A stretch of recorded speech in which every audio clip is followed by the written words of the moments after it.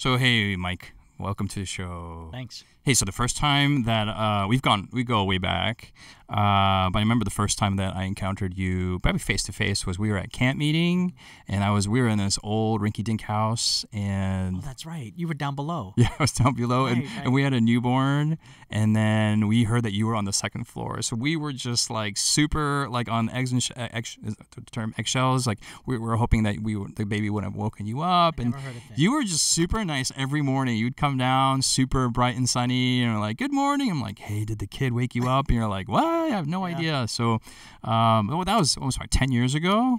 Yeah. But I encountered your ministry and your story even way before then. And I heard about Coming Out Ministries, right? And I just thought it was just the weirdest name. And I think you guys, I mean, you kind of did that intentionally. Sure. I mean, now you've worn out because everyone knows you guys' story and what you're trying to do. But, like, what are you promoting alternative sexual lifestyles to be accepted in the Adventist church? Like, what? And this was, 10, 12? Again, I don't know my time frame. 12 years ago. 12 years ago. And the times then, this is going to sound cliche, but really different from today, I would say. The issue not being that prominent in the Adventist church. I never thought LGBT issues would be like a big issue as it is today, but it has become. Yeah? Yes, absolutely. When we began Coming Out Ministries, which was 12 years ago, okay, there were 5 individuals that got together and started the ministry. And we thought, if one voice was good, that maybe 5 united would actually be more powerful. So when I came back into the church at 40 years old, which was 22 years ago, I thought that I was the only one. I have to be the only person that would actually leave Adventism or leave Christianity and then go into the gay culture and then come out of it. Even my boyfriend at the time when I got baptized, he said, what, you're going to go back to the same church that you left? And so for the next 10 years, that was a real journey of discovery, a journey of understanding, a journey of healing, really the healing along with understanding an intimate relationship with my Savior has really been, I think, the most important part of that journey along that way. But when I met that there were other people that had come out of homosexuality into Christian culture, that really surprised me. So when we came together and decided on the name, I wasn't crazy about the name, but my colleagues were. And the idea was when we went to a conference and we were standing there, we would just walk up to random people and they would see our sign that says Coming Out Ministries. And we would say, do you know anyone who's gay? And they would go, no. And they would freak out. But then as they would talk to us and engage in conversations, then the walls came down and they realized that this was a ministry that wanted to minister to people and to, extend love. Our design was to build a bridge between the gay community and Christianity. But what we found in the last 10 years is that really I think the church needs our ministry more than the gay community from the perspective of if we were to bring in LGBT people into the church now, there's a huge gap of understanding not only the issue, but I think also about prejudices that have been, long rooted in Christianity that are off-putting and don't create an environment that is nurturing and loving that points to our Savior. So it's been a discovery for us as well. But my colleague, he says, we're here to inspire, enlighten, and to equip the church. And I think that if we do that first, then we've created an atmosphere where when the gay community does come knocking on our doors, that we have something to offer them that's not offensive or puts them on the defense or makes them feel that they're rejected or othered. As one of the contemporary terms. This is just such a huge issue all over society. It's all over the internet, and just I mean, we're going to talk about a lot of stuff, but just on a personal, just like really appreciative of the courage that you guys have shown, and not only being countercultural in society. And also in the church in in a lot of respects. We've experienced it all. But just being and don't take this the wrong way, but being normal, nice people. If I can use the word normal in a nice in a positive way. But what you say is you're really challenging kind of the kind of the Christian perspective on what a gay person is or what they come from. And we've had to address that, and we address that every single day. I think that when you said about being brave, to come up with this issue, I would agree with you at first. The challenges are maybe a little bit different now, but we at least understand what the challenge is from the church perspective, but we also know what the challenge is from our perspectives because we were born that way. There was no way that we could change. We didn't want to change. I spent my lifetime affirming and creating this identity that now I come into Christian culture that says that I have to give all of that up. So how is it that we can address not only the prejudices from the Christian community and yet at the same time minister to the needs of people that have been ostracized, that have been, marginalized by the church? So that is a challenge. And I think that our ministry has really had to adapt over the years thinking that, oh, yeah, we're an ex-gay ministry. No, we're not. Revelation 18:4 says, come out of her, my people. So guess what, Justin? You can wear the shirt too. We're all coming out, right? Right. So now our ministry is inclusive to issues on abortion, premarital sex, as well as porn addiction and sexual addiction as well. Well, and that's the thing. I think what the ministry, although it has generally been geared primarily for lesbian, gay community, but I think what it has done is it has opened the conversation, at least in the Adventist Church, to talk about sexuality as part of our human being, as part of our being as humans, right? It was something that sexuality or your sexual identity was something that was just put off to the side that we really don't talk about. We talk about mental or spiritual or physical parts of your being, but your sexual, that's kind of a thing on the side. But it's definitely part of core of every single human being, and there are problems that emerge in living in the modern culture and different permutations and whatnot. And what does the Bible have to say about all that? And how do we navigate through all these issues? So the core started to change back in the 1950s, if you can believe it or not. And there was a man by the name of Alfred Kinsey, who was a known homosexual pedophile masochist. And this guy was financed by the Rockefeller Institute to do studies on human sexuality. And it was from his studies that basically kind of created the whole LGBTQ acronym, where people identify by their sexual attractions rather than by the fact that God's identity was very clear in Genesis chapter 1 that he made male and female. So I think what happened is Christianity basically held on to dogmatically that identity was between a male and a female, which I think is appropriate. But what they didn't do is they weren't at least keeping aware of what was happening culturally. That was changing not only in American society, but also around the world now. And I think that is really the crux of the matter, is that Christianity has really fallen behind, I think, on being harmless as doves, but yet wise as serpents. It's important, I think, to hold on to the biblical identities, which have been long established for thousands of years. But now what's happening is we have to be aware of what's going on in culture so that we don't compromise the biblical truth while we're meeting the needs of the community. So there's so many topics, and so we'll get into all these things, but there's so many we have so many topics we can go into. I want to establish first, though, we're dealing with, at least within Adventism, right? We have some people that are saying, hey, the church is like 50 years behind. We need to fully, no holds barred, just accept, acknowledge, embrace, and then you find more ways we're totally behind. And there's others that say, hey, there are some countries in the world that homosexuality is illegal, and just round them and kill them off and get them out of the church, right? We're dealing with this kind of range of ideas, and those are the kind of extremes. And also on top of that, there's a lot of terms that are just constantly changing. We got gender and sexual orientation and attraction and self-identity, and my understanding is now that homosexuality, even that term is not the preferred term. Then you have the acronyms and whatnot. So can you give us some guidance on what we're trying to do is to start the conversation and come up with some solid pillars from Scripture, from common places where we can get conversation going.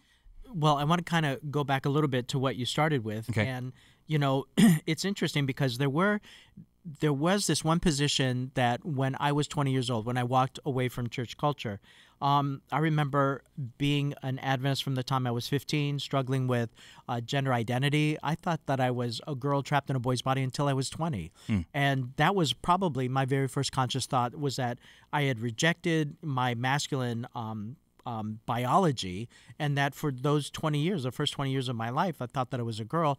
And even as a Christian, I thought that the only way that God would accept me with same-sex attraction, which didn't come on until I was 13, in my mind, the only resolution that I could have to that and still be a Christian was that I had to have a sex change so that God would be okay with my attractions.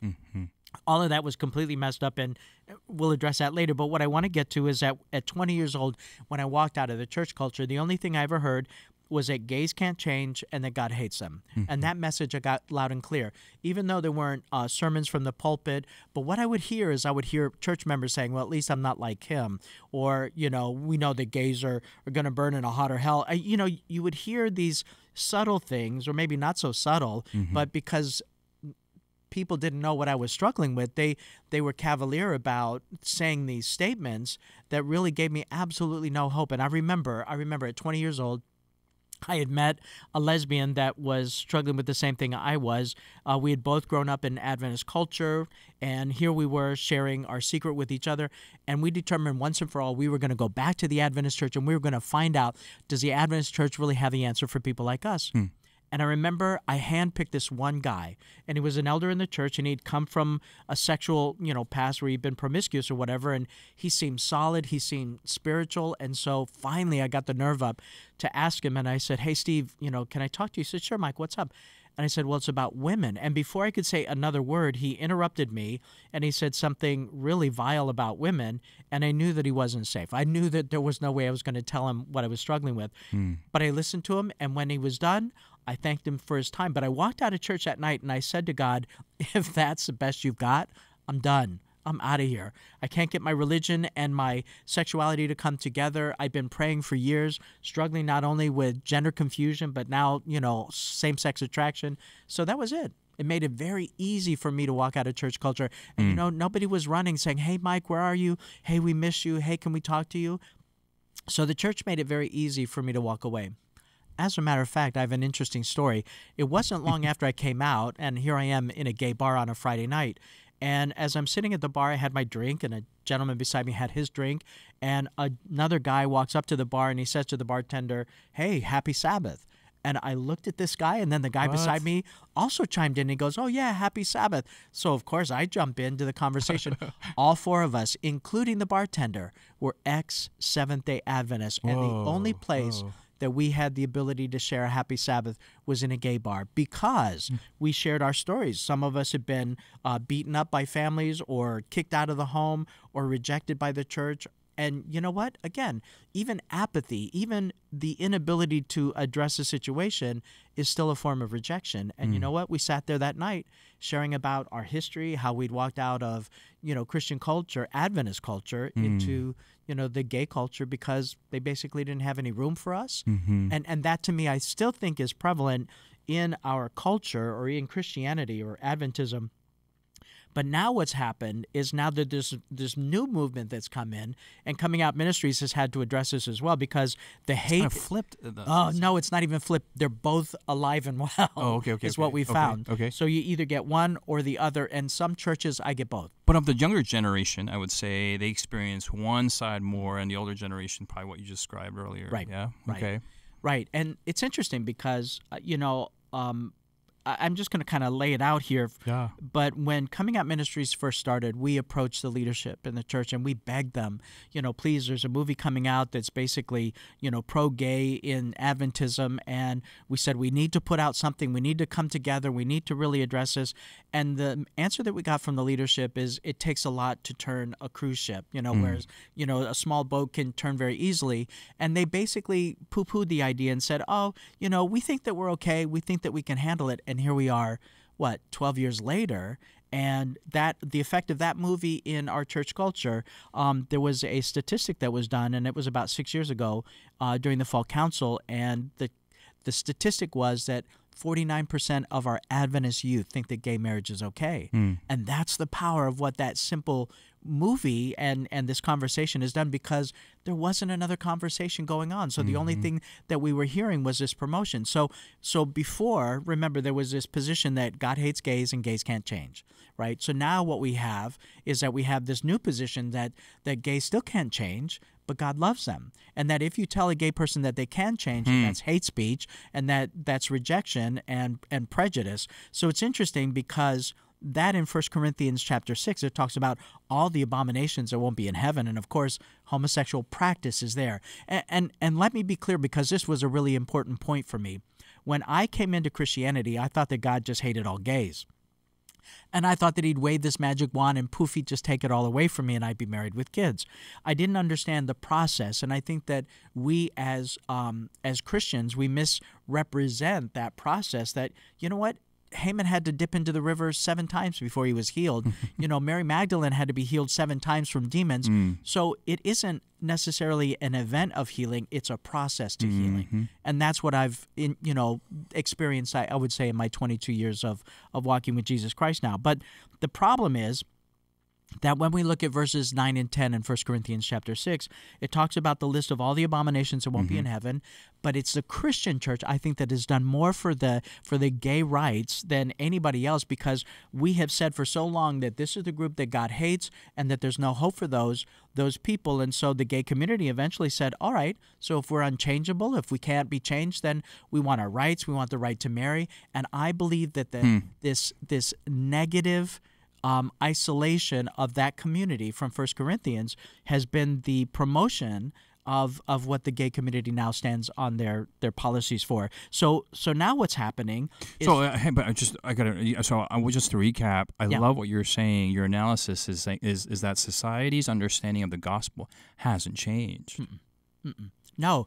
Well, it has changed. That misunderstanding that you can't change. It did change, but they kept the premise. Does that make sense? Because over here God hated them, and over here God loves them, but the message stayed the same. Yeah. And so if gays can't change, then that basically throws out verse 11. And I want to go back just a minute, because it's not just homosexuality that's listed in 9 and 10. It talks about adulterers. It talks about fornicators. It talks about porn addicts, people that have premarital sex, whatever that is. It even includes gossips, slanderers. So a gossiper is in the same group as somebody that is homosexual. So there's no hierarchy of sinner. Thank you. Yeah. But the Christian church made a hierarchy of sin. And so what's happened now is the gay community, or the gay Christian group, they basically, again, isolated that one group out of verses 9 and 10, and they say God loves them and that they can't change. Therefore, what that does is that cuts off that community from verse 11, which isn't love. It's not a message of love, because verse 11 says, such were some of you, but you've been washed, you've been sanctified, you've been justified by the Lord Jesus Christ and by the Spirit of our God. And so when I look in verse 11, that isn't something that I can do. That is something that only Jesus Christ can do. And what that does is that negates everything that Jesus did on the cross if I accept that God loves me as I am and that I can't change. So that isn't biblical. Both positions are wrong. Verse 11 is very clear that I can change, but I can't change myself. As a matter of fact, in my presentations I say, God didn't say stop being gay, because he knew I couldn't. There was no way that I could change my attractions and the history and the memory that I had indulged in for those 40 years. But he said, if you'll stop resisting me, I have for you everything that my son did on that cross, so that you could have access to the healing and the restoration. If you'll just accept what sin is by the definition. In Jeremiah, it says, only acknowledge your iniquities. But if I make my iniquity okay with God, then I have nothing to confess. Therefore, I've cut people off from that process of cleansing of what Jesus did on the cross, so that I can be justified by his blood and sanctified in that process of the cleansing. I love that if we can just zoom out, that there's one large question that people have is like, why is the church so involved? Why do they care who I sleep with? Why do they just so in my personal business? And what you're talking about is the church isn't necessarily getting into private affairs, but it's talking about the nature of the gospel message. Right. And this is where the society and the gospel have an intersection point on this issue. So thank you, Justin, because this is really turned into something that I really feel, so many people will ask us during our Q&As or our presentations, they'll say, so how do I help my gay neighbor? How do I help my gay sister? And, our comment to them is like, well, are they a Christian? And many times, or most of the times, they'll say, well, no. I go, well, then it doesn't matter. Right. The problem isn't that they're gay. The problem is that they need to know Jesus Christ. The Bible says, if I be lifted up, I will draw all men unto me. So there's no protocol for the gay person, a protocol for the drug addict, or protocol for the gossip. It's all the same. So why is it that Christianity is so focused on who somebody's sleeping with or how they identify, when really we can put all of that aside and we can put our focus back on Jesus Christ? And you know what? I think that we'll find a lot of commonality in that. And I really despise the condescension that's in Christianity, is that we look at the homosexual, we say, oh, you poor homosexual, maybe God will have mercy on you, when really, if we would just get down on the same level, as it says in Ministry of Healing, page 143, it says, Christ's method alone brought lasting results. What did he do? He met people where they were. And so instead of this condescending attitude that we have, what if we got on their same level and said, listen, I don't understand what you're going through, but I'm going through something of my own. But Jesus says that he has a promise and the healing for both of us. And so if we put our focus on him, he promises to help both of us out. Whether we've been a Christian for 40 years or 15 minutes, I think that what the gay community is desperately in need of knowing that they're normal, that your attractions may be different than my attractions, but that God has the answer for all of our attractions. Interesting. A friend of mine, we were actually cutting firewood, and he's this really macho guy, and he had that very negative attitude about gay people. But as he was forced to spend the day with me, at the end of the day, I shared with him. I said, this has really been a masculine moment for me as a hairdresser for 30 years. Here I am chopping wood with this guy, and he said, you know what? He said, Mike, you've taught me something too. And I was kind of surprised by that. And he said, you know what? I never struggled with what you struggle with, but I struggle with sexuality. I struggle with, attractions outside of my wife and things like that. And he said, your attractions may be different than mine, but we struggle with the same thing. Same and problem. That's lust. That's right. And you know what? That was a revelation for him and for me, because what he did is he put me in the same category with him, and we recognize that we were both sinners in need of a Savior. So the answer to the gay issue isn't to elevate it and say that it's okay, because that's not love. You've cut them off from the transforming power of Jesus Christ. But also, we don't want to condemn them and say that they're worse than anybody else. We're all in this together. So in encountering family members or friends who have same-sex attraction, you're saying vulnerability is one modality that helps. Yeah, but you know what? Vulnerability comes with a great risk, and I don't think that the church is even ready for that. And I understand many people when they say, I would never admit to a church that I have same-sex attraction. And here's the point that I want to make on that, is that I was in South America just a couple of weeks ago, and a gentleman came forward, and in Hispanic culture, it's very negative to be LGBT. But in private, this person who is still involved in his church, who is still struggling with same-sex attraction and behaviors, he came up to me and he said, the one thing that I really need is I need somebody to listen to me.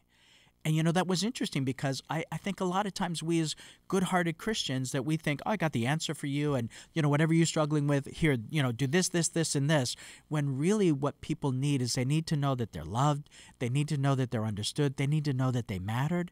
And when they experience that, then I think they're ready to receive the gospel, but not according to my ethics and my timetable, but according to the Holy Spirit's timetable. I love this is not only theological and up here, but it's very practical, right? Because there's a lot of Adventists who, if they're not struggling with homosexuality per se, they are struggling on how to interact with people who have come out or loved ones or whatnot. And then there's also the dissonance inside, where like on one side, we want to be like New Testament Jesus, the hippie Jesus that's loving and caring and peace and goodwill toward men. But then you got the Old Testament that's, and I know that's a fake dichotomy, but it's a thing where it's a sin, so this must be ostracized from society. What are some practical tools that you can give to Adventists and help even resolve that dissonance inside them? I have a perfect example that I'm always excited to share, and it's a personal one. When I first came into the church, I was a hairdresser for television people. I had a condo on a lake. I had a house with a pool. I had a convertible Mercedes, blah, blah, blah. I had it all. And then there was this friend of mine who was also coming out of the gay culture. He was about 29 years old. He was Puerto Rican, and so he met this family at church that were Colombian, and they were immigrants, and they had nothing. You know, the father was a house painter, the mother stood home, and she homeschooled her 12-year-old daughter, and yet they invited my friend Ruben to come for Bible studies, and he went. So my friend Ruben calls me on the phone. I'm a new Adventist, newly out of my relationship, and he says, hey, there's this Bible study on Sunday night. You should come. And I thought to myself, I've been in church all day Saturday. I don't think so. And he said, well, they feed us. And I said, okay, I'm in. So every Sunday night, Justin, I was at their house eating their food. You know, we would have a Bible study, but they saw it as something so much more. I think that a lot of times we as Christianities, we do our little checklist, like Bible study with the gay, right? Or a Bible study with whatever, and that we've done our job. But this family, you know, they brought us into their humble home, which was in a really bad neighborhood. And, you know, they fed us everything that they had. Not only did we study the Word of God, but then we played games. And, you know, we became more connected. It wasn't just a Bible study, and then they sent us home. It was interesting to me because it took several months, and then they had actually three of us. There were three of us. Another friend of mine who was this big black guy with big muscles, and then this skinny Puerto Rican guy, and then me, the hairdresser. So I don't know how anyone could have missed that we were three gays, right? And every week we would go to a different church, and I'm sure people would say, uh-oh, they're back. But one night after our Bible study, Gladys said to her husband, Ezekiel, she said, do you think they're gay? And honestly, Justin, I don't know how they missed it. But he said, he goes, I don't know. How would I know? And she said, should we be concerned about our daughter? And he said the most amazing thing. He said, the same blood that was shed for us was shed for them.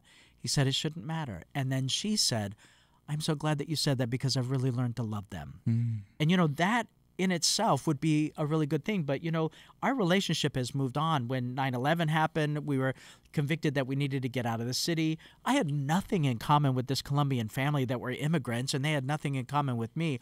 But because of our Bible studies, because of this friendship that God had created through the Word, you know, when I moved to Tennessee, they moved with me.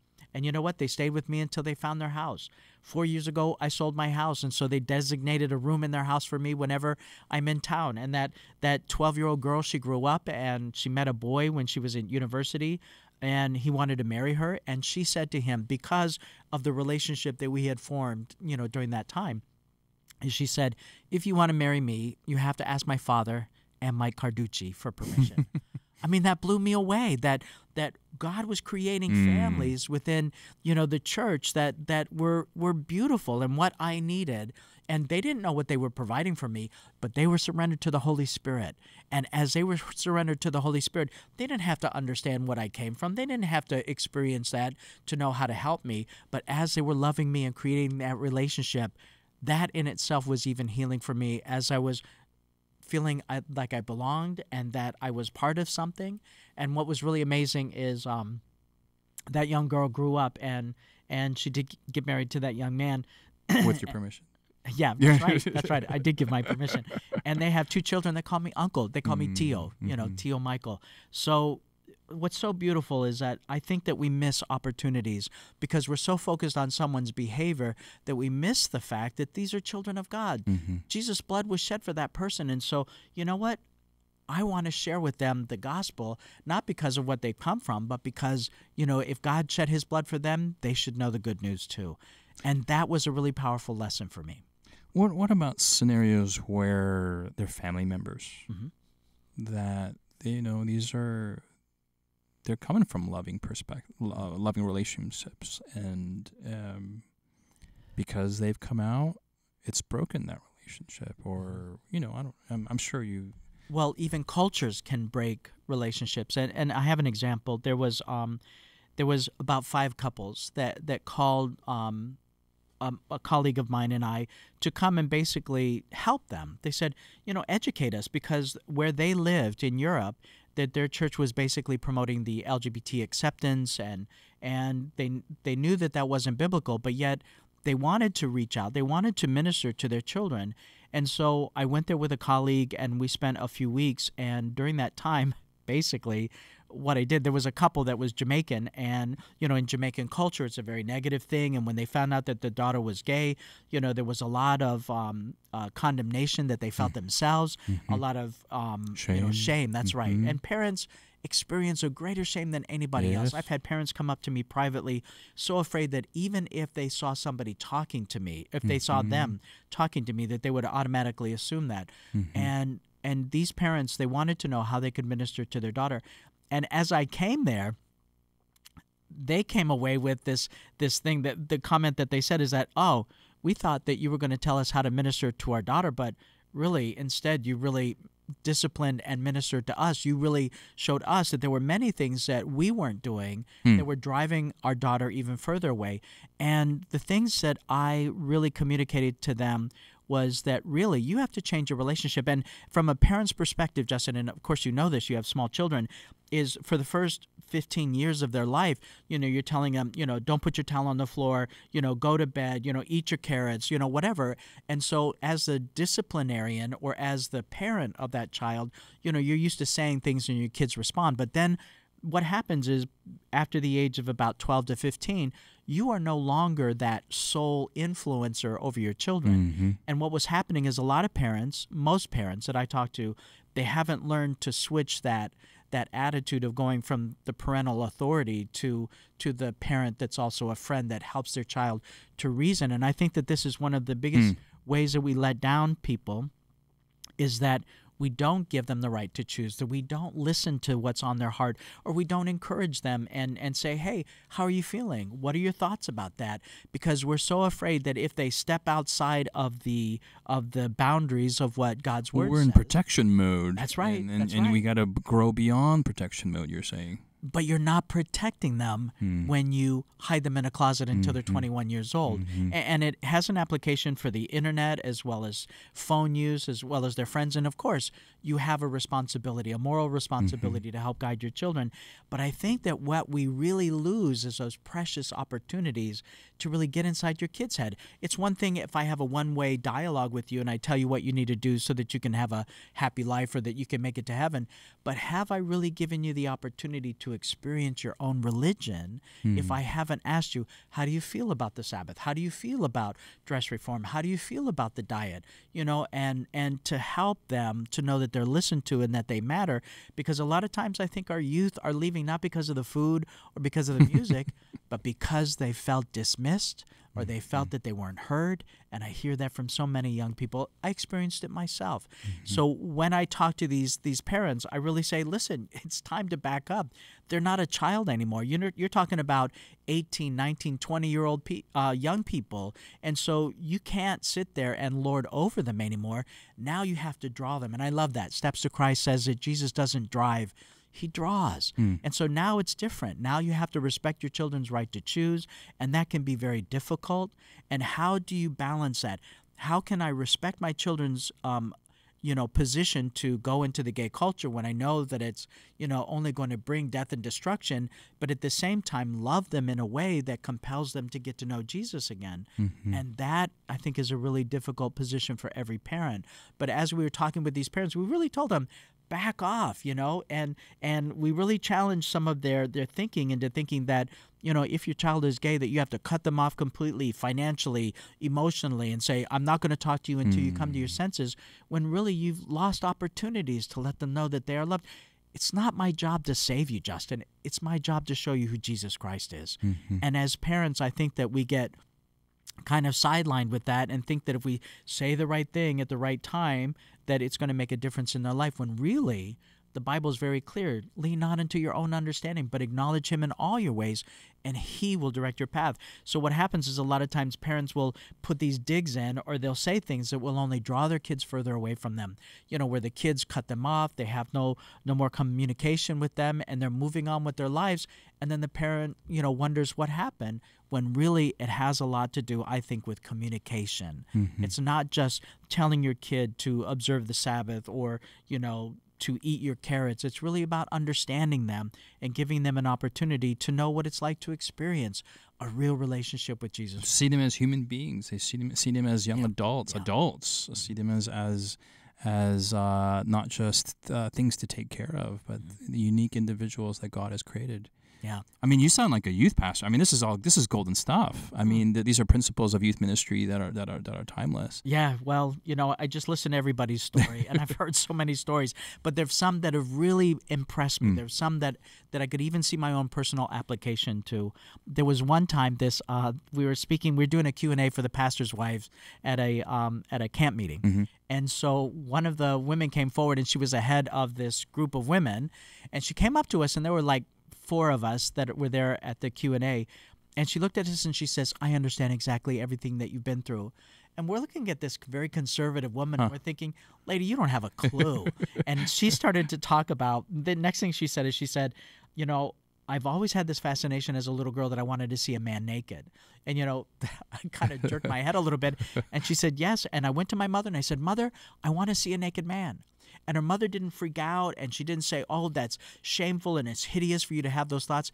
Instead, what she did is she heard her daughter, and she answered the question. She said, "Well, they have more hair than we do. They have more muscles than we do." And she said, "I don't really have a naked man to show you. I guess we could ask your father." And the little girl says, No, I don't want to see father."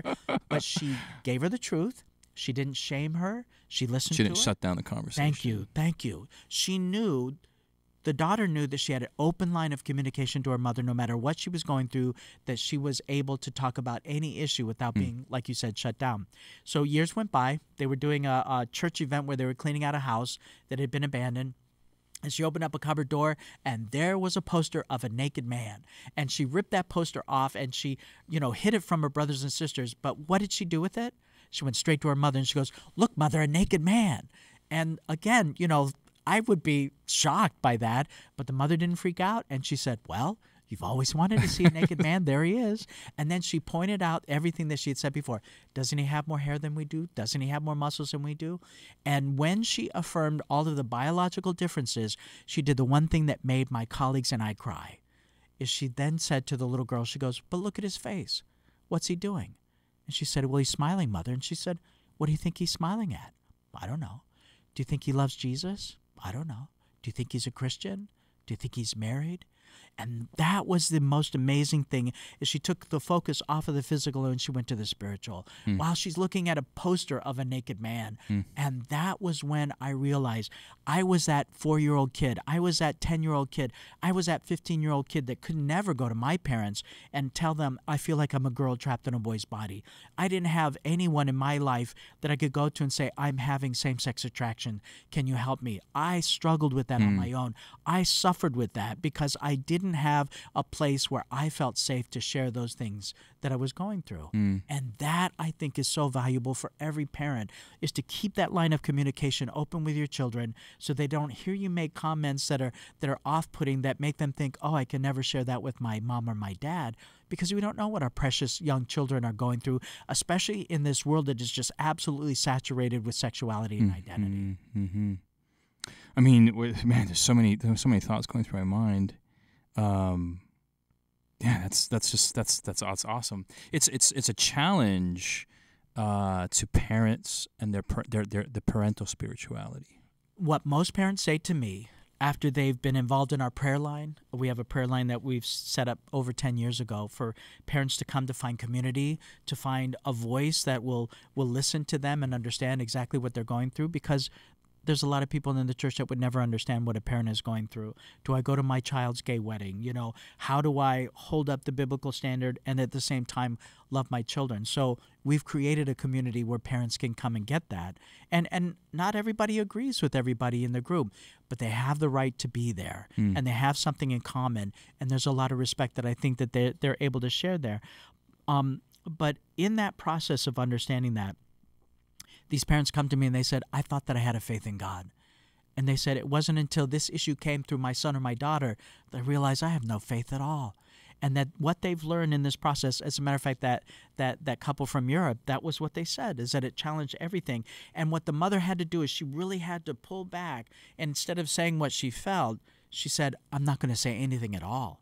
And what she did in that process is she was focused on demonstrating her love for her daughter. And you know what? She was not going to affirm her lifestyle, but she was at least going to accept it. And instead of acting like there was silence or this distance between her. Instead, she made herself available emotionally. She affirmed her daughter whenever she could. I love you. You're beautiful to me. You'll always be precious to me. And those are words of affirmation that say, even if you identify as non-binary, even if you identify as the opposite sex or whatever, there are ways that we can avoid pronouns or ways that we can avoid hot button topics in a way that we can still reach our children by just loving them and letting them know that they're loved. And that, I think, is a challenge for many people. Because we want to say the right thing, but when this parent chose not to say anything, and what she did is she had it out with God. She was the one that was on her knees. Lord, I don't understand this. How can I reach her? You have to reach her. And holding God accountable for his promises, I think, is so powerful for parents when they finally start getting angry at God and they start telling him, I need you to hold on to your word. I need you to answer the prayers that you've prayed, that you will return the hearts of the fathers to their sons and the daughters to their mothers. And as they do this, they start to realize that they were doing their Christian they were doing their own Christianity according to their own designs rather than really looking to God as the one that had the power to change lives. And when that happened, then the parents really start backing off. They take away the pressure from these kids. The kids start to be confounded. It's like, why aren't they hating me? Why aren't they judging me? Why aren't they yelling at me? And instead, when they demonstrate the love of Jesus Christ that is joyful, that is peaceful, so when a parent is crying over their gay kid, oh, please, you're not going to go to heaven if this is how you live. That doesn't draw anybody to Jesus Christ. But when a confident parent who is putting their tears, in the bottle that God himself is holding, and they cry out to Jesus about reaching their daughter or their son, then they have the confidence to come to their daughter or their son and to be totally confident and to see their child as what they can become rather than what they are. And you know what? That's when they say, I really challenged how I even saw God myself. Any counsel, Mike, on the nuance? You've been talking a lot about kids, and I think this is gold. This is golden counsel.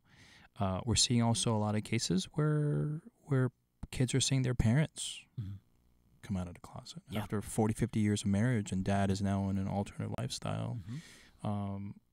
I would assume same counsel, but any nuance or anything else that you could add? Well, I think it is different, Justin, because now it really confounds the thinking of a child. I know that they've done studies on children that have come from transgender parents. There's a case that I'm thinking of where these two little boys had a father that was transgender, and he eventually had the sex change. So now the mother and the father are living in separate bedrooms, and they're no longer having a relationship, but they're raising these two boys. And so, the LGBT community would say, oh, now they have two mothers, but don't those boys need a father? And so now these two boys are really confused about their own gender identity. Is it something that's fluid that can change? Am I going to change? And with the limited studies that they've done on those children of transgender parents, is that they found that there's a lot of drug addiction. There's a lot of listlessness, that they don't have direction. They can't hold a job. They find a lot of depression and drug abuse, that is among this population. So we know that scientifically that there are effects on the children that come from these homes. There have been many times that I've had young people come up to me and say that my grandfather came out as gay, or, this parent came out as gay. And, the reactions have been in the extreme: rejection, acceptance, and there's a lot of emotions that are tied to that. So there isn't really a pat answer for that. And I think that everybody's experience is different. But I think, again, in leadership, and I think that what that child is really fearing is, my parent going to be ostracized? Am I going to be ostracized? So again, we need to come at it with the same approach that, how can I help you? I really don't understand that. I may not be able to sympathize with you because I haven't gone through that, but I can empathize, and I can sit there and I can listen to you. As a matter of fact, the power of listening is so strong. There was a transgender female, which means that they're biologically male, and they were in Europe, and I was speaking at their church, and I remember thinking to myself, oh, I got this. I understand what it's like to struggle with identity issues. But when I got in front of this person, it was somebody who was like 6'5", and he had very strong masculine features. And even though he'd had the top and the bottom surgeries, he did not make a very convincing female. And as I looked at this person that was just towering over me, I remember thinking that there's nothing I have that's going to benefit this guy. And you know what? The only thing that the Lord impressed me to do was to just sit quietly with him, because his wife left him. His children wouldn't speak to him. The church didn't know how to deal with him. And so this man would come to church every Sabbath and sit by himself. And because nobody knew how to deal with him, they left him even more lonely and more ostracized than ever. And you know what I did the whole day? I just sat with him. And listened. And I listened to him. And there was nothing that I had to say that was going to make any more value than the power of listening to him and letting him know that, hey, I'm here for you. And I'm going to be there to listen to whatever you have to say. And I'm not going to judge you. I'm not going to reject you. And you know what? It was so beautiful, because now what was changing for me is that I'm starting to realize that the Holy Spirit knows exactly how to do his job, and I don't have to do that. And what's so beautiful is I don't have to have an agenda with you, Justin, of what I'm going to address and how I'm going to drag you in kicking and screaming into the baptismal. Instead, as I love you and empathize with you and try to understand, then the gospel is very simple. As a matter of fact, thank you for that. It was either from you or the Holy Spirit through your line of questioning or for his impression. But I was talking to you earlier about this event that we had in South America. And so there was a young girl, and the very first words out of her mouth is she says, "I'm a lesbian." And I said, okay, I get that. Well, I think that she was a little, confrontive with me, because she expected that she was just, that I was expecting of her to just give up her identity. And I didn't do that. I didn't go there with her. And that's a choice that only she can make. But my job is really to create an atmosphere where she can find a connection to the Holy Spirit, where she can find a relationship with Jesus Christ. It's not my job to convert her. It's his. And so I see that much more clearly now, and so I can easily love her. And every time that I spoke to her, after every presentation that I was giving, first words out of her mouth, "But I'm a lesbian." I go, okay, you're a lesbian, I get it. So I invited her to come to lunch with me up at the house instead of, standing in the cafeteria line.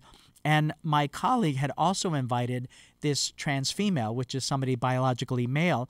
And we're having this nice lunch. They know that I struggle with transgenderism and also homosexuality.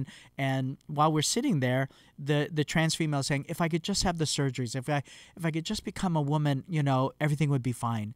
And then the young girl saying, well, if I could just find a relationship with the right woman, my life would be great. And just then what hit me was so beautiful. It was Matthew 6:33. It says, "Seek ye first the kingdom of God and his righteousness, and then all these things will be added unto you." And so I looked at this, this transgender female, and I said, listen, it's not about that. I said, Matthew 6:33 says, "Seek ye first the kingdom of God," right? And his righteousness. And then I looked at this young woman. I said, it's not about a girlfriend. It's not about your parts and pieces. It's about seeking first Jesus Christ and his righteousness, and then everything will be satisfied. You'll have your peace. You'll find your happiness. You'll find everything that you're needing. And so how beautiful that when we're confronted by this, and I think that this is where the church really loses a lot of ground, is that we get so focused on identity and sexuality that the focus should really be about Jesus Christ. It's like, wait a minute, don't even worry about that. Don't be so concerned about the life that they're living or their sexuality and identity. God can handle that. But if we do our part, and if we put the focus back on Jesus Christ and seeking his righteousness, everything falls right into place. That young woman came on the last night, and she gave a testimony to about 400 people in this pavilion about how she was walking out of her gay identity, even though she was affirmed by her business, being a lawyer in a government office, and how she was walking out of this identity and walking away from the church that was affirming her as a leader, as a lesbian. And, then a young man came up to me that was also struggling with same-sex attraction and ready to just go out into the gay life. He says, I've been struggling with this for so long. I was molested as a young kid. I've been experimenting, and all of this. And he came forward and said, because of what she said, I want to give my testimony. So the next morning he came forward, and we prayed over him, and we loved him, and it was amazing. Even the transgender female, that Sunday night after this woman gave her testimony before she headed back to her country, this young man was crying, and he said, but I want to be a female. I want to be a woman. And I said, you know what? God will take care of that. God will deal with that. And I didn't have to focus on that. I didn't have to say anything about Deuteronomy 22, verse 5. You know what? I was there to point into Jesus Christ. And as he embraces Jesus Christ, all of that stuff will be addressed. Yeah, I'm hearing your stories, Mike, and I was writing something down while you were talking, and two takeaways that I got, and I want to confirm if I'm on the right track here, right? So one, I'm really seeing how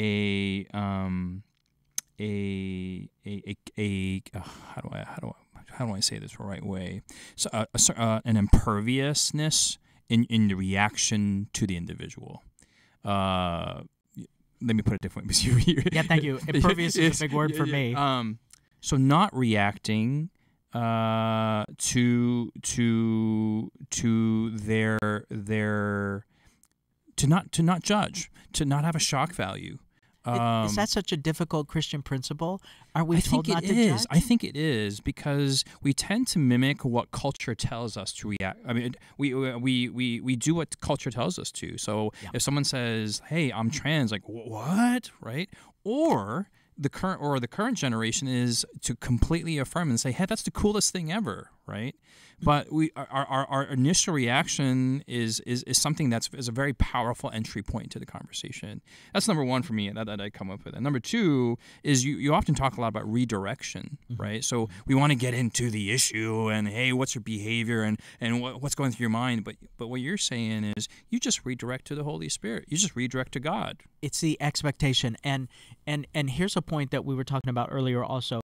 We as Christians, we already have a pre-assumed mentality, and some of it's true, is that we are so focused on that behavior that becomes our we get so focused and punctiliar towards that one little thing. That's right. Yeah. When really the bigger issue is, do you know Jesus? And unless you know Jesus, none of it matters anyway. It's not an issue. So I think that in Christianity, recognizing that there is a whole soup du jour of things out there that the devil is putting in front of us to draw us away. So when we as Christians, when we can't see beyond that, we also don't see them as the whole picture of how Jesus sees. Remember, Jesus doesn't see us as we are. He sees us as what we can become.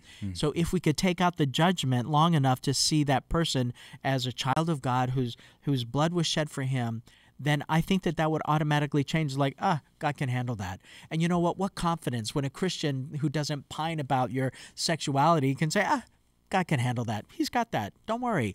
You know, that automatically, I think, draws me into this thing like, wow, I really appreciate the confidence of that Christian to not focus on this behavior, but rather focus on my Savior who's got the power and the strength to get me past that. And I love the confidence of a Christian that says that God's going to fix all of that for you.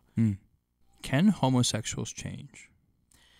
Everybody can change. You know, it talks about it in 1 Corinthians 6. And it's interesting because, you know, forgive me for pointing this out, but Justin, you know, that's the end-all question. Can gays change? Well, in 1 Corinthians 6, everybody gets to change. The fornicator can change. The adulterer can change. The gossiper can change. The murderer can change. So in other words, stop calling out homosexuals. Anyone but isolating something that God has clearly said that, but you've been changed. Why is that such a difficult question for not within the church, but outside the church?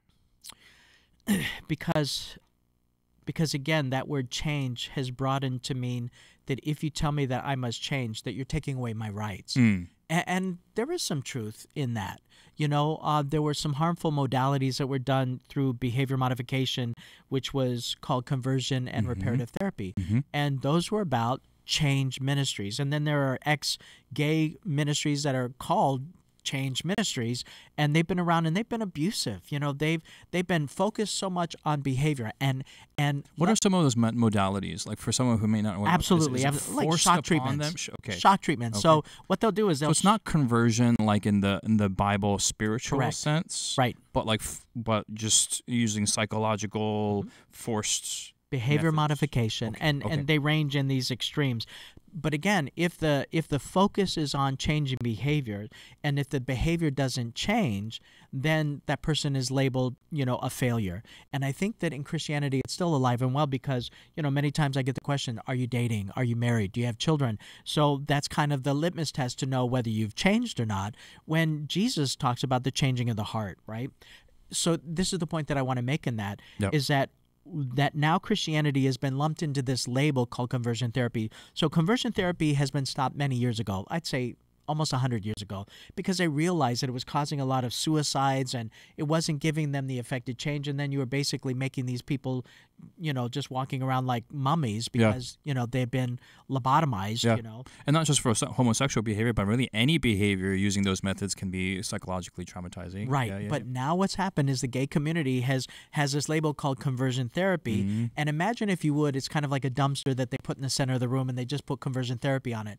So anything that doesn't go according to their affirmation theology, or anything that questions that or challenges that, or even says a change is possible, it gets dumped right into this big bucket. So so conversion therapy is now kind of an ambiguous term because it means many things, and it's always changing, because anything that's outside of affirming and promoting gets labeled as conversion therapy. So Coming Out Ministries has been, as well as many other things. Christianity, of course, if you're a Christian church or denomination that doesn't affirm and promote this, then you also get the label of conversion therapy and get dumped into this dumpster. But this is the beautiful thing about Coming Out Ministries. We're not about behavior modification. We're not here about dragging gay people and making them straight. And it's interesting because of the attack that we've gotten from the pro-gay Christian group that's within Adventism. They're saying that we're conversion therapy. Well, it just gives us another opportunity to affirm that, no, we're not. And, I still have same-sex attraction, but God's given me the victory over acting on those things for the last 12 years, but he didn't take away my history and my memory. And then in that process of surrendering the thoughts and the feelings and the history and the memory of what I've had in 20 years, I've now had attractions to the opposite sex.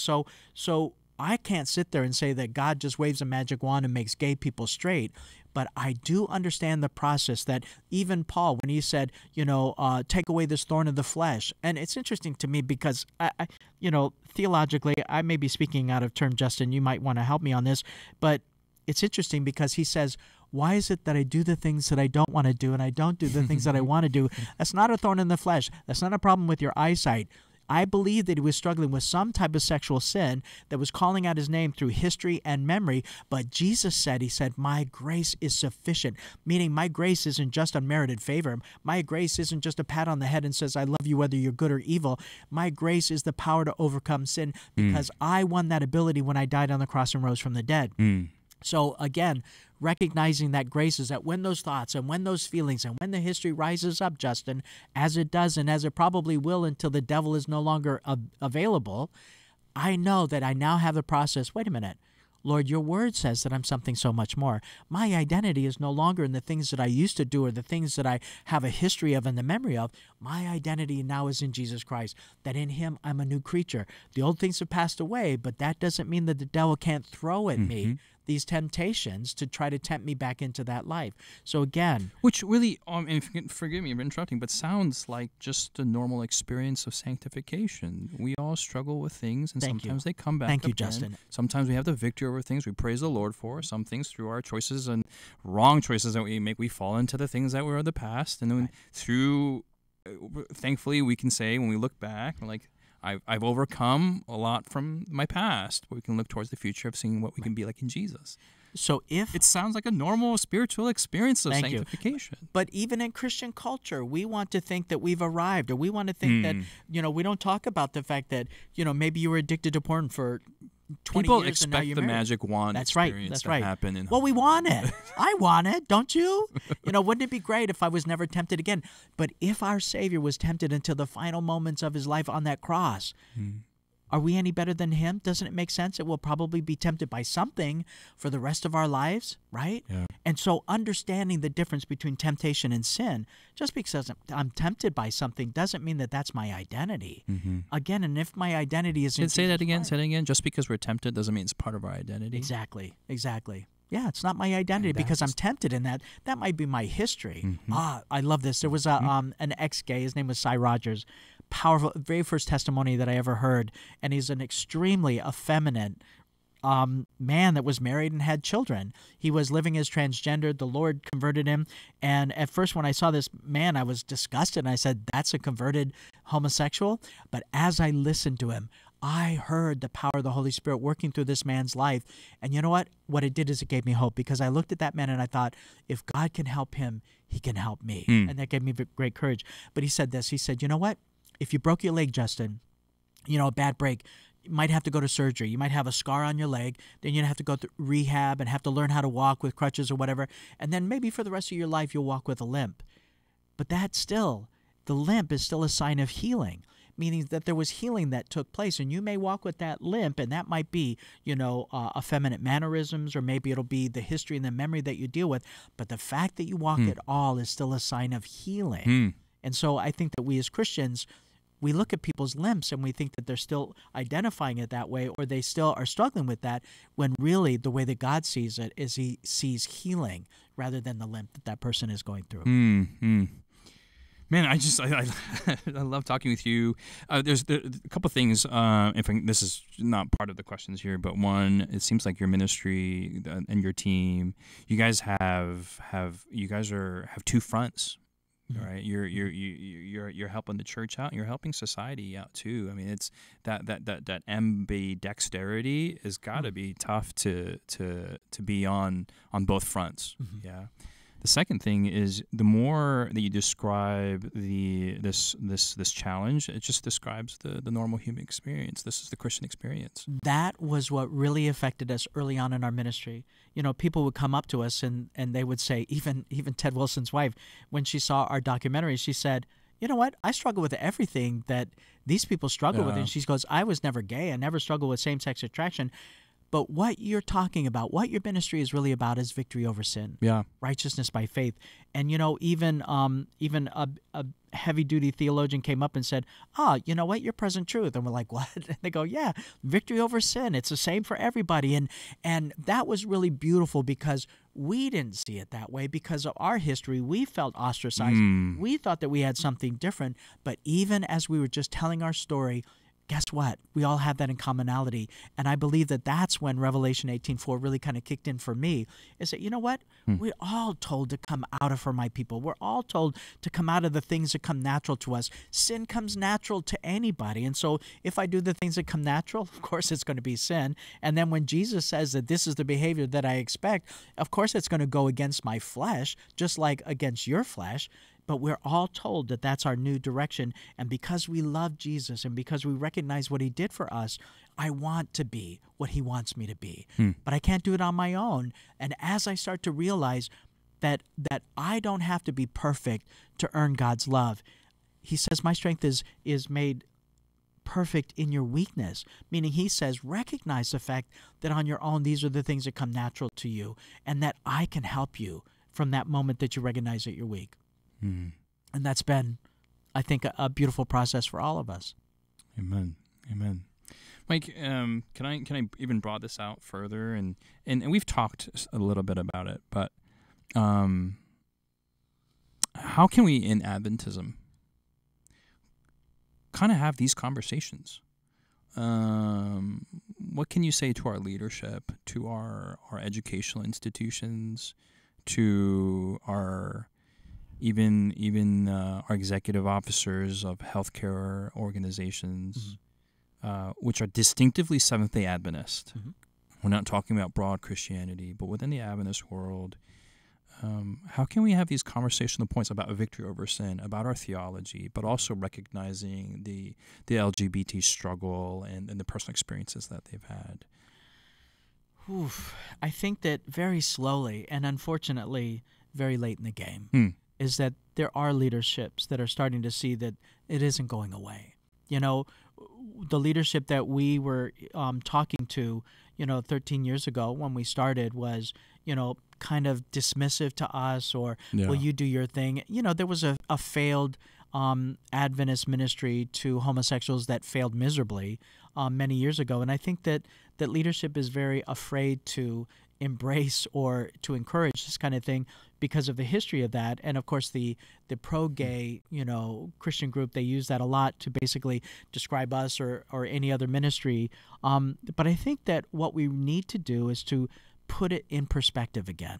And if leadership could put it in perspective that, there's an application to every aspect of our ministry in that group, And if we don't treat it as something that's anomaly or something that's, different or selective, and just put it back in its perspective, then we can address it in a way that doesn't isolate it or celebrate it, but rather puts it back in perspective and say, well, it's just another one of the issues. Stand in line and let's all get through this together. But the bigger issue that I think, Justin, in our leadership that we've really lacked is that we have gone so long with not having these difficult conversations, and we don't have a direction. And so now what we have is we have so many schools and institutions that are now promoting it, and they're denying the truth from being told on campus. It doesn't have to be told by Coming Out Ministries. There are plenty of people willing to talk about it, but we have universities that have a moratorium on the LGBT issue, but they have 2 gay-affirming groups on their campus that are promoting it. As a matter of fact, let me give you an example. There was a young girl that was she went to the student center, and she said, I'm struggling with, homosexuality. And so they gave her the gay affirming group, and then she found out about Coming Out Ministries. So here she was going to both. So she's going to one group on the campus where she's being told, so what was that like to be in a relationship with a woman? What was it like to be held and to be loved? So what they're basically doing is grooming her to go down to this road and identify as a lesbian, which she's wanting to leave. But then she's also talking to Coming Out Ministries, where we're talking about, it's about Jesus Christ and, talking about Jesus. And she said, so while in one group I'm being affirmed, but in the other group I'm finding that it's all about Jesus, and she had to make a really difficult decision.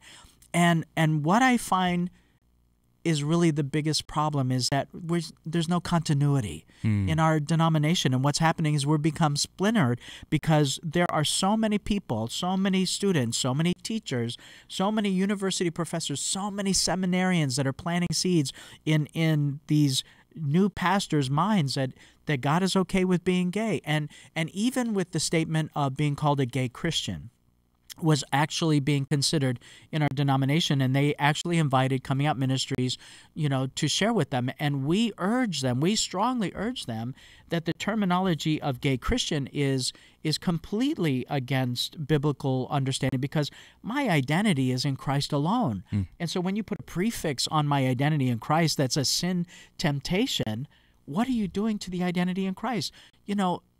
I'm in Christ, and the life that I now live in this flesh, I live according to the Son of God who loves me and gave himself for me. So I don't identify by my sin temptation, which of course may be there, those thoughts and those feelings, but my identity now, my direction, my orientation is to become like Christ. Isn't that yours? Right? So if I can identify in my sin temptations, then maybe you'd like to identify as an adulterating Christian or a Sabbath-breaking Christian or a lying Christian. Herein is the problem. It's Christ alone, and I'm a Christian because he's my identity. And so I'm not going to drag this ball and chain of my history, my memory, my old identity so that I can be justified. And again, I think that that's the problem in our leadership, is that we don't have consistency, and we don't have leadership standing up and saying, you've crossed the line and you've gone too far, because we have conference presidents that have rejected Coming Out Ministries because they're speaking at the camp meeting for the pro-gay Christian group that identifies as Adventist. We have churches now and schools that are actually divided. There's a school that actually had to fire 4 of their teachers because Coming Out Ministries came and these teachers were telling the children something different than what was biblical. And it's not the only school that we've heard that from. Let me give you a perspective that I think hopefully will speak to the leadership in our church, because, we have lost precious ground because it's out of control now, the amount of influence that's coming into our denomination, because we don't have leadership standing up and saying, this is the line in the sand and you can't cross this over. If a pastor, if a conference president is into celebrating LGBT rights and acceptance, then you know what? They belong in a different denomination. But when you're telling parents that they don't have any work for them, or a friend of mine was living in Sweden, and he went to the church where the union office is, and he said, I've left the gay life, I'm now living for Jesus Christ. And they go, oh, no, it's not a problem. Bring your boyfriend, come to church together. When you have leadership telling the person that it's okay to sin when they've already gotten the message to walk away from their sin, what are we doing? Who's responsible for those souls? I think that the experience that I had with the Freedom March was one of the most powerful experiences I've ever had. We have come for Fall Council, we've shown our movie, and it was it was really amazing to me that we saw such a diversity of opinions on that. And here I was getting that from, the leadership of the church that I really hold dear, that I find the truth in. But there was that horrible atrocity of the Pulse Lounge shooting, where the man came in and killed 49 gay people, right, in the gay bar. And so out of that, there were 2 individuals that came out of that bar. One of them was shot several times. He had to learn how to walk all over again. He was in ICU for many days. And he had prayed a month before the shooting. He said, Lord, I know that this isn't what you want from me. Help me. I can't leave this, right? And so as he was in rehab, learning to walk again, the Lord confronted him and said, I spared you. There were 49 people that were killed, and you would have been number 50. But because of your prayer and because of your parents' prayer, I'm giving you another opportunity. And he walked out of the gay culture, and the LGBT community dropped him like a hot potato. They wanted nothing to do with him because they don't ever want anyone to think that change is possible. So while he was a poster child for this atrocity, now his name isn't even spoken. They never bring him up or whatever because they don't want anyone to think that anyone can change. But what happened is he joined a ministry called the Freedom March. And we heard about this movement, and they were in Orlando, Florida, which was where I lived for the 23 years that I was living in the gay culture. And the Pulse shooting also happened in Orlando. So this meeting was happening just 2 miles away from the gay bar where the shooting was. Whoa. And there were over 500 people involved in this ministry.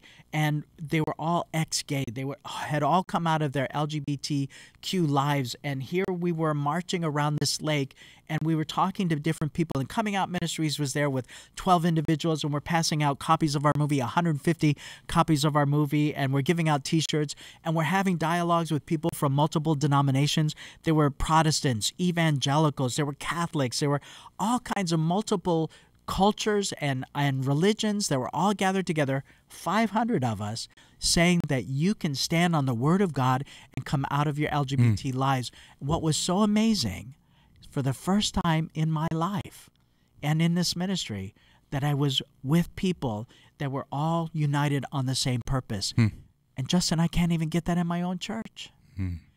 That to me is the responsibility of the leadership. And it's not about throwing blame or throwing shade. It's about, listen, it's time to really pull up our bootstraps, and we need to draw a line in the sand, and then we need to be very clear about that. We know that the church is really going to struggle according to the prophecies that are out there. And it's sad to me to think that this is the issue that's going to separate our church.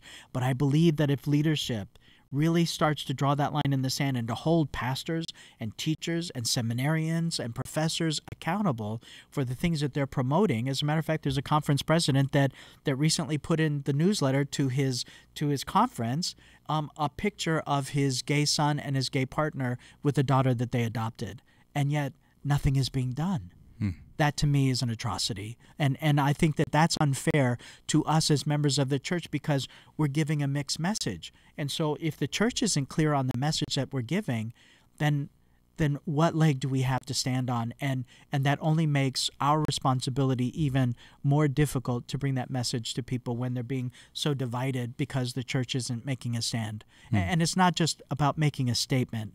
It's about promoting the truth as it is, opening up the universities to being able to talk about that, putting leadership in place that stands for the truth as it is in Jesus Christ.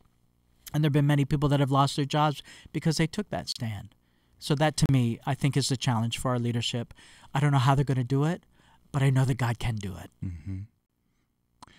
What are ways where, and this is the perennial challenge, how can we stand up for truth, speak for truth, at the same time do it in a loving way? And this is not only in terms of leadership, but I'm broadening out to the whole issue altogether. We as Christians, that seems to be the hardest thing. Yeah, truth and love together. How we can't. We just can't. We can't do it. And there were Sadducees and Pharisees, and there were the liberals and the conservatives. And the problem is that they didn't have the Holy Spirit guiding them. And I think that that's the only way that we can do it, Justin, is like on my own, I'm going to fail miserably. But I believe that Jesus walked that line so perfectly because he was constantly connected to the will of his Father. And so he mixed truth and love together. Why was it that the woman at the well, why wasn't she disgusted? If you tell me the truth about my life and tell me that I was married to 5 men and that I'm living with some guy that's not even my husband, by the way, what a contemporary theme. But that woman didn't get offended, but because of the way that he said that in such love, that he told her the truth about herself, love and truth together. And that's what I think that we're really missing, as well as in leadership, but also in conversations down to even the relationship between, a parent and a child. Yeah. That's right. Yeah. Is that we cannot bring love and truth together unless we're connected to the Holy Spirit. I mean, we as human beings, we're so myopic. We can just speak truth very well, or we're loving not in its ideal sense, but at the expense of truth, that we lose both elements altogether. Or our love is conditional. Well, I love you as long as you do this, this, this, and this. And I think that that's what drives a lot of people away. By the way, I think it would be good to also bring up the fact that we speak to people in our Christian vernacular. Yeah. Your lifestyle's an abomination. That's a sin. And you know what? The secular society, that doesn't even matter to them. They don't even relate to that word, other than the fact that they've heard that so much from the Christian community that the wall instantly goes up. They did a survey in Chicago to atheists, and they talked to these atheist people, and they had a microphone, and they said, what comes to your mind when I say Jesus Christ? And they would answer. They would say, Jesus is loving, Jesus is fair, Jesus is unselfish. So they understand who Jesus is, even if, they don't acknowledge him, as being God. But then they would ask the same people this question. They say, well, what comes to your mind when I say Christian? And they would say unfair, unloving, unkind. And so they understand who we are. Exactly. And so unless we're really connected to the Holy Spirit, there's really nothing that I can say that is going to make a difference, because it's all going to be based on my own thoughts and my own feelings and what I think is what they need to hear. And that is the biggest issue from, I believe, leadership on down to the parents, on down to anyone in the church that's trying to minister to somebody. Quit telling me what the truth is and demonstrate it to me. And I think that that's as simple as, neighbors. Maybe you're a Christian and you have a neighbor that's a gay couple. How can you minister to them? Maybe mow a little bit extra of their yard, when you're mowing your yard. Make sure that you don't let the hedge overgrow so that you can't see them when they're coming home. Make them a loaf of bread at Christmas time, reach out to them. Invite them over to your house for dinner. So I want to talk about a little bit about, as a church, as we all talk about victory over sin, as you have so wonderfully articulated, that there's a fear that if I talk about victory over sin, that can gravitate towards condemnation of the individual, right? And so in the church, we're almost kind of paralyzed. We can't talk about this issue. We can't talk about victory over overcoming homosexuality, because then it will be interpreted as condemnation, and if it's interpreted as condemnation, then it's going to result in depression and suicide. And so we don't want that to happen. We don't want that to happen for our young people on our universities, for our own kids, for et cetera, et cetera, et cetera, et cetera. So we just accept, and that's better than the alternative. Romans chapter 1 and verse 16. It says, I'm not ashamed of the gospel of Christ, for it is the power of God unto salvation. And you know what? It's like I was so cavalier, and we all know that verse or whatever, but I was actually studying with this guy. He was a medical doctor. He'd been married for 30 years, having an affair with a man for half that time or more, and he was convicted, finally, that he needed to come out of all that. And so one day we were talking on the phone, and we were just, I was using the concordance along with my Bible app that had the concordance on it, and we were talking about Romans chapter 1, which is a very, touchy chapter for anyone with identity issues. But we got to that verse. And when I got to that verse and I said, for it is the power of God unto salvation, I hit salvation and I looked at the concordance word and the value of that, and it says to rescue. Justin, I'm telling you, it hit me like a wrecking ball. It was like, are you kidding me? Wait a minute. This power of God unto salvation means it's the power of what Jesus did on the cross so that I could be rescued. And it started to explode in my head as I started to realize that the gospel of Christ is not hate speech. It's like I need rescued. And you know what? I think that it has a very interesting application to even Isaiah chapter 4 and verse 1. But basically, as my friend and I were sitting there talking about it, it's not, salvation isn't just to save me from my sins. It's really to rescue me from the things that come natural to me, the things that I'm being identified with and now being celebrated. So if I refuse his salvation, I refuse the rescue. And so if I need to be rescued, I'm in a very dangerous position. So what I see the application in Isaiah chapter 4 and verse 1 is it talks about how there are 7 women that want to take hold of one man, and they said, we'll eat our own food and we'll wear our own apparel, but call by your name. to save us from reproach, right?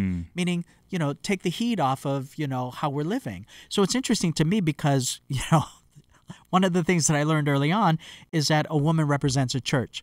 So if you're using that understanding, here are 7 churches that want to be a Christian church because they want to take the name of Christ, right? He's the groom.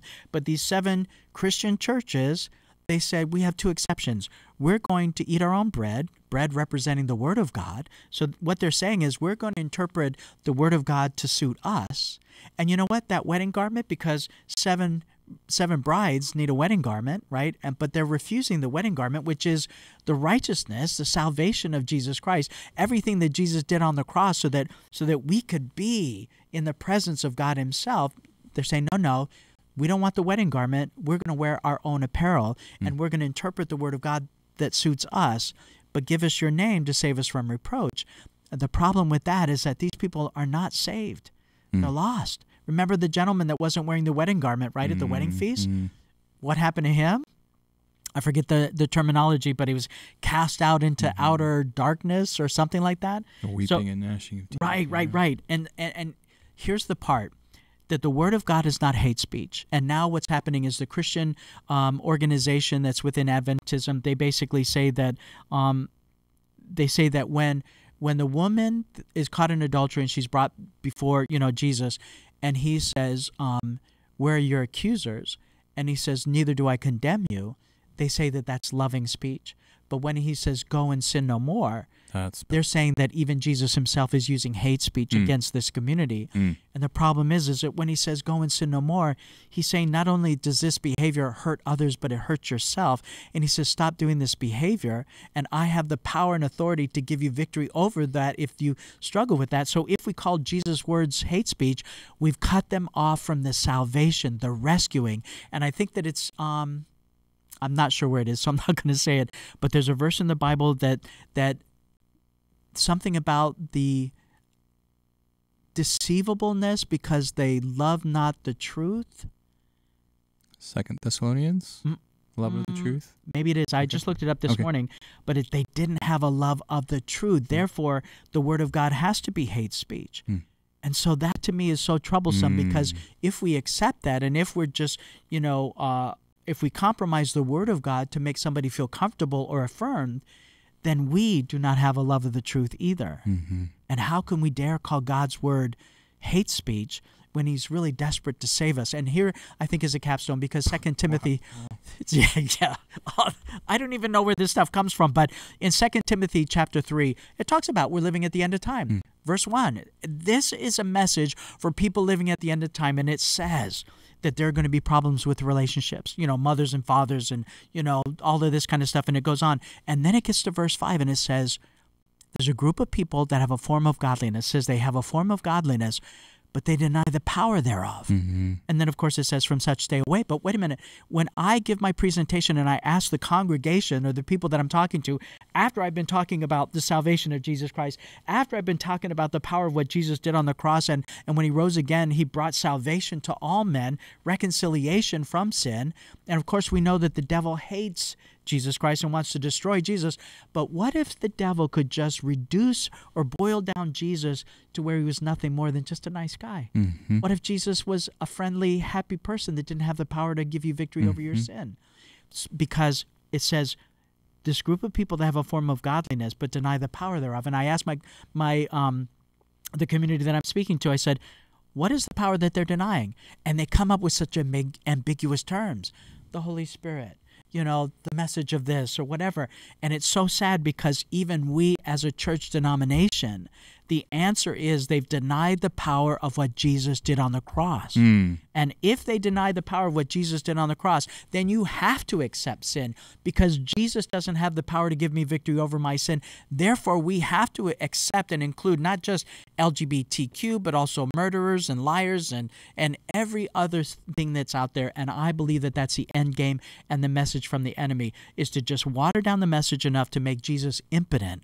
Because after spending 23 years in the gay community and then coming out, the best image that I had of Jesus Christ in my mind was that, yeah, he was a nice guy, but he wasn't the Son of God. And that's what's happening in our church, is that we are removing and reducing the power of Jesus Christ to give us victory over our sin. And that, to me, I believe, is the devil's end game. And he's using this issue to really bring that about.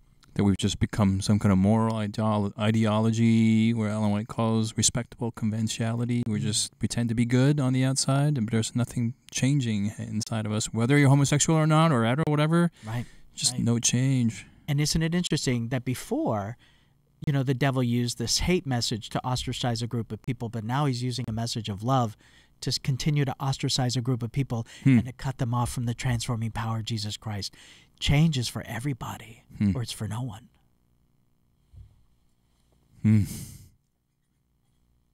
Powerful, man. Powerful.